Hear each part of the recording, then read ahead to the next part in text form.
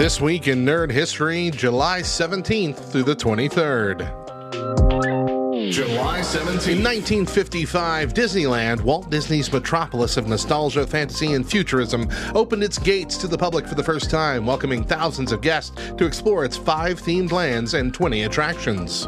In 2011, at Money in the Bank, CM Punk defeated John Cena in a 5-star wrestling match to win the WWE Championship, and then left the company with the title, creating one of the most memorable moments in WWE history.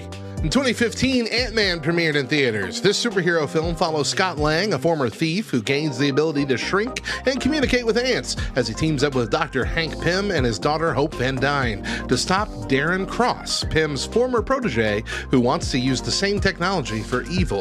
In 2020, Ghost of Tsushima released. This action-adventure game followed Jin Sakai, a samurai who must defend his homeland from the Mongol invasion by adopting the stealthy and dishonorable tactics of the Ghost. And also in 2020, Paper Mario, the Origami King, released in America. This action-adventure role-playing game follows Mario and his allies as they try to stop King Ollie, an origami tyrant who wants to fold the world into his own image, using a ring-based puzzle system and various paper-themed abilities. July 18th. In 2006, Eureka premiered. This American science fiction comedy drama series aired on Sci-Fi until 2012, following the adventures of Jack Carter, a U.S. Marshal who becomes the sheriff of Eureka, a secret town in Oregon where the most brilliant minds in the country work on cutting-edge inventions for the government. In 2008, The Dark Knight premiered in theaters. This superhero film follows Batman as he faces his greatest challenge yet, the Joker, a psychotic mastermind who unleashes a wave of chaos and terror on Gotham City, testing Batman's morality and pushing him to his limits. July 19th. In 2001, Final Fantasy X was released. This role-playing video game was developed and published by Square as the 10th main entry in the Final Fantasy series, featuring a turn-based combat system, a character progression system called the Sphere Grid, and a story that follows Titus, a star athlete who is transported to the world of Spyra, where he joins forces with Yuna, a summoner, on a quest to defeat the monstrous Sin. July 20th. On this historic day in 1969, Neil Armstrong and Buzz Aldrin became the first humans to step out of their lunar module and walk on the dusty surface of the moon, fulfilling the dream of President Kennedy and inspiring millions around the world.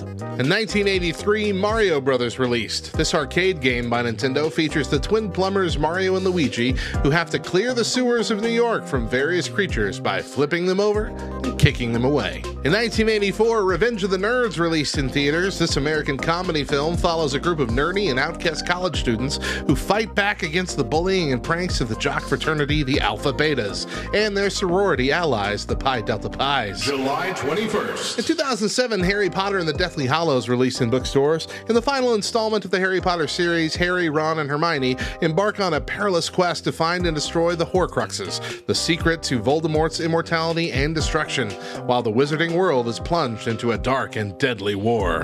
In 2017, Fortnite released on several platforms. This online multiplayer game was developed by Epic Games, with the most popular mode being Fortnite Battle Royale, a free-to-play game with up to 100 players competing to be the last one standing. July 22nd. Finally, in 2011, Captain America, the First Avenger, released in theaters. This superhero film tells the origin story of Steve Rogers, a frail but brave man who becomes a super soldier after taking an experimental serum and fights against the Nazi-backed Hydra organization during World War II.